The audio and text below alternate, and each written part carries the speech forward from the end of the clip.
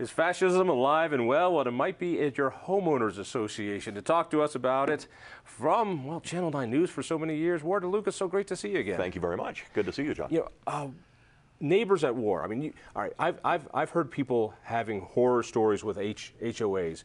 Yours was so interesting you decided to write the book, Neighbors at War. Why? Mine got me motivated simply because in my situation, I get into it a little bit in the book. I have a couple of full disclosure chapters, so people know where I'm coming from.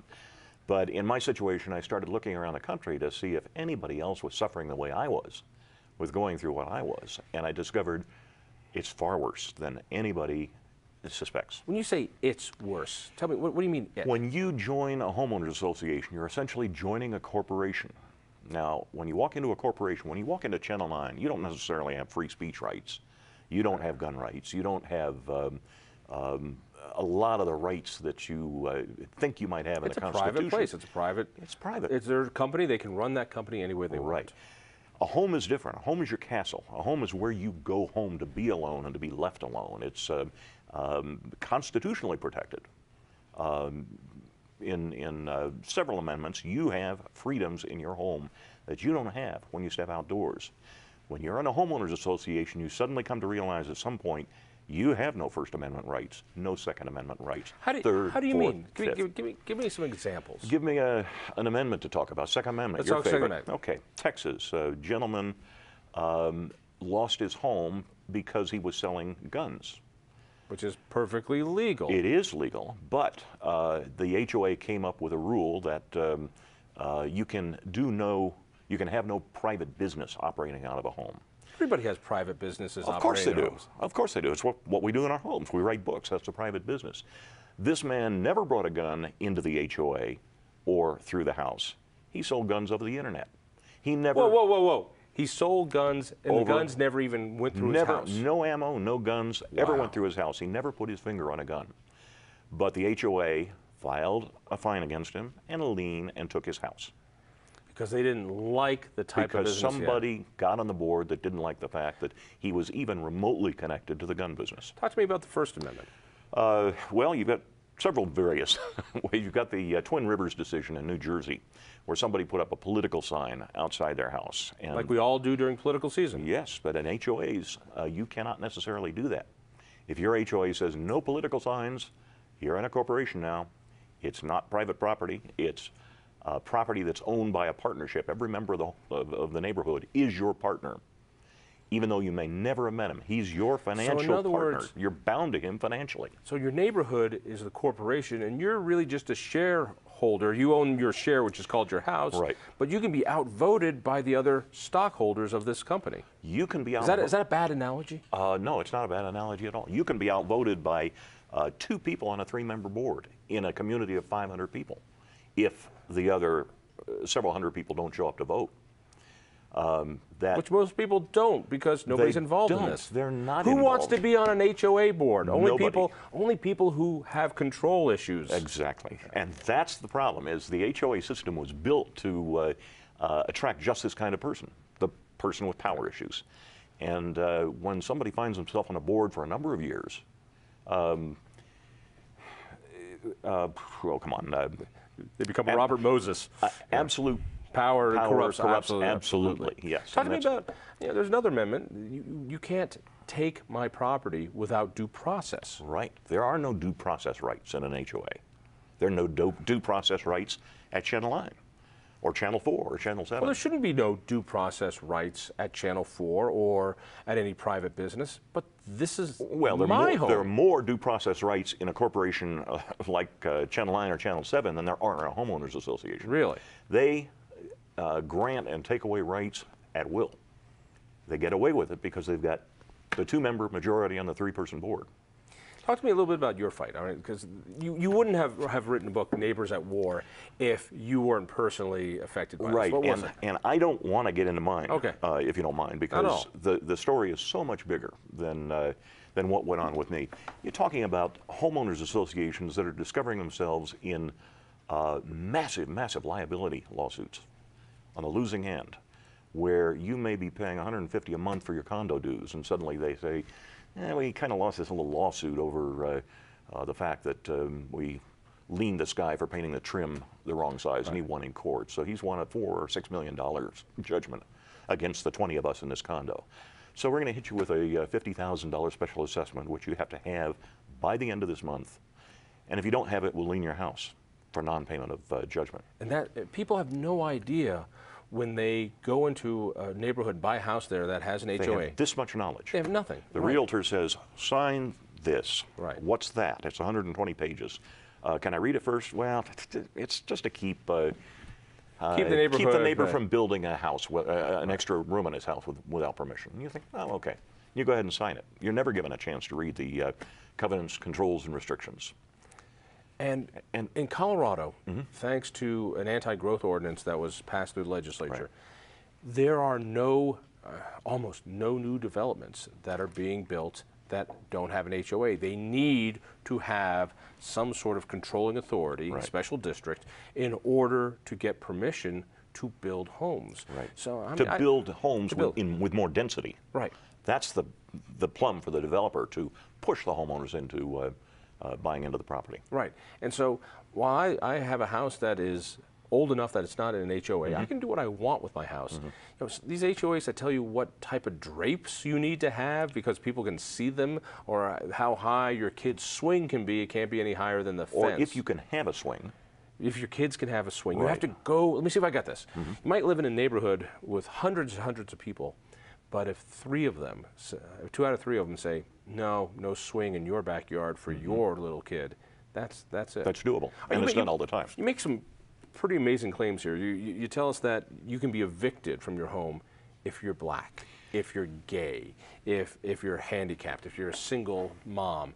I mean, how would that even be legal? How would that be possible? The modern HOA movement was born in a very interesting year in American history, 1964, 2 or 3 months after the Civil Rights Act.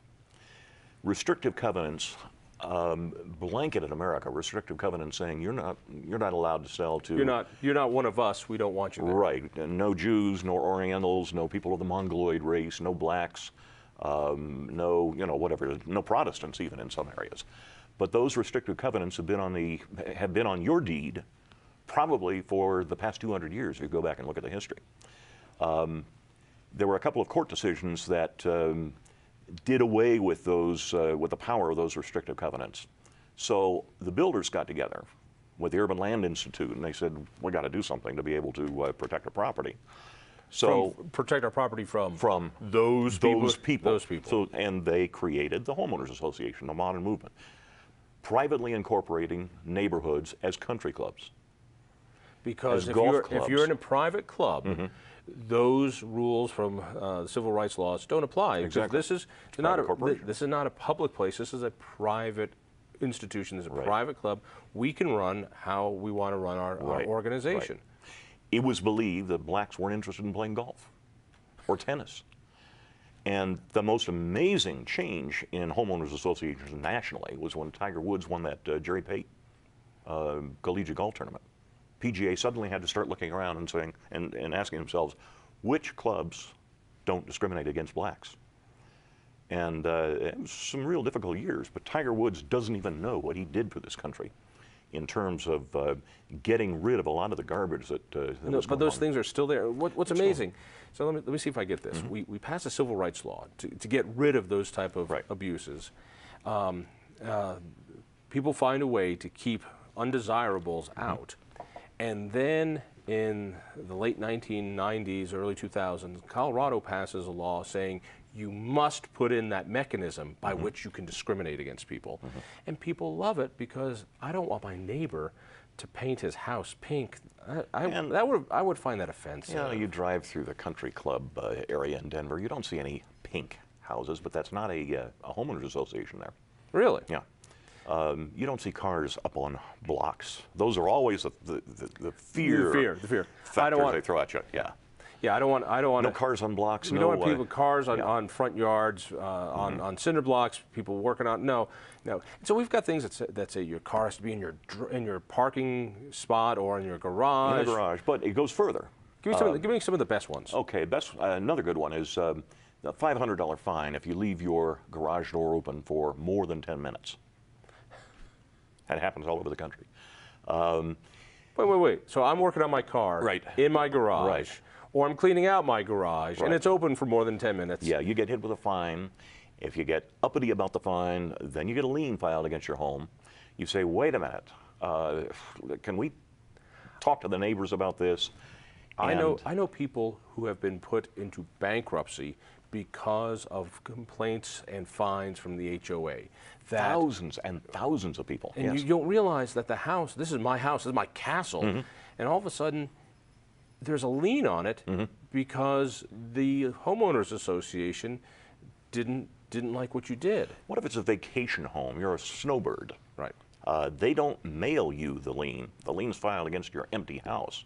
You get back, you discover not only has this happened, the house has been taken and sold at auction before you even knew anything was happening. Time out.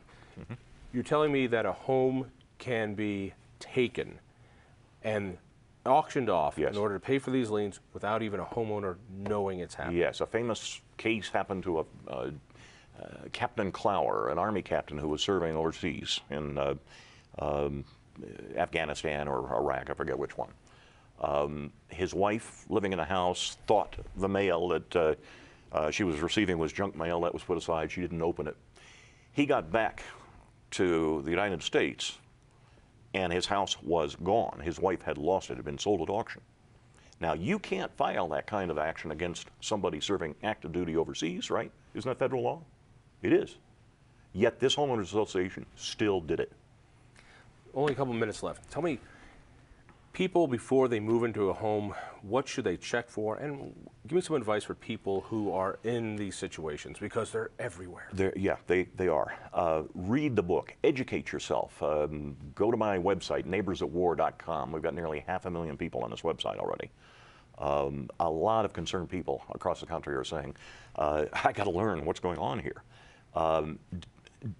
Discover for yourself the organized crime indictments against homeowners associations up and down the valley in Las Vegas. Whoa. Okay. One more time on that one? Okay. There's a massive federal investigation that has led to the indictment of 40 people, lawyers, businessmen, a prominent TV reporter who was also a realtor, prominent realty firms, 40 federal indictments for racketeering over fixing of board elections in homeowners associations and diverting insurance money into the private pockets of these 40 people. Classic mafioso organized crime. So basically, it is a private organization that has governmental authority. Yes. And that you don't have the due process that is guaranteed you Exactly. when you're dealing with the government. Exactly. So if the government tried to do any of the things that these homeowners associations were doing, the ACLU would be there to help us out. You know, conservatives and libertarians have got to pay attention to this issue because, yeah, the ACLU is walking in here and saying, oh, we've got some good issues. But these are constitutional issues, Remarkable. and we better all start paying attention. Website, neighborsatwar.com, the book at Amazon. Hey, thank you so much, Ward. You bet, John. Thank you. Tell a friend. We'll see you next week.